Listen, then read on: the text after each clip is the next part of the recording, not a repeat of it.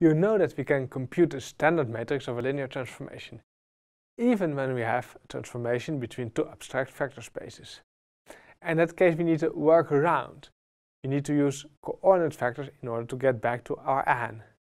But how does that work in practice? Is it difficult? Well, let us do an explicit example, a transformation from P2 to P3 in this video, and find out. So we go from P2 to P3 with a transformation T. And what does the transformation T do? Well, it only multiplies a polynomial by a factor T plus 2. Okay. Then we need a basis for P2 and for P3. And in this particular example, we take the standard basis both for P2 and for P3. Well, it's the easiest to do computations with. So B equals 1 tt squared and C equals 1 tt squared t cubed.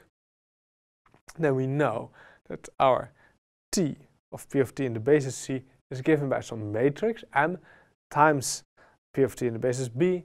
And we know how to find our matrix M. It's T of B1 in the basis C, T of B2 in the basis C, and T of B3 in the basis C.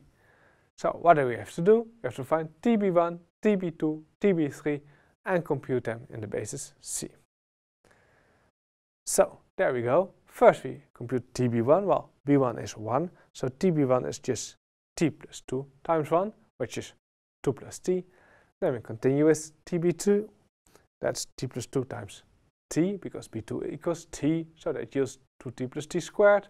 And finally, the T of B3 equals T squared, so the T of B3 equals T plus 2 times T squared, so 2 times T squared plus T cubed over there. And then we don't want the T of B1, etc., but we want them in the basis C. Fortunately, that's easy because that's a standard basis. So for example, T of B1 over here, and the basis C equals 2 times 1 plus 1 times T plus 0 times T squared plus 0 times T cubed. So our T of B1 in C will be the vector 2, 1, 0, 0. And similarly for the other ones, we get those vectors 0, 2, 1, 0 and 0, 0, 2, 1. And then we have the T of B1 in C, T of B2 in C, and T of B3 in C. And we find our M matrix, which just has that as our 3 columns. And well, how can we use this M matrix? If we want, for example, easiest example, if we want to compute the image of some polynomial in P2, like the image of 2 plus 5t minus 3t squared. So how can we do that? First we find the coordinate vector in B, which is 2, 5, minus 3.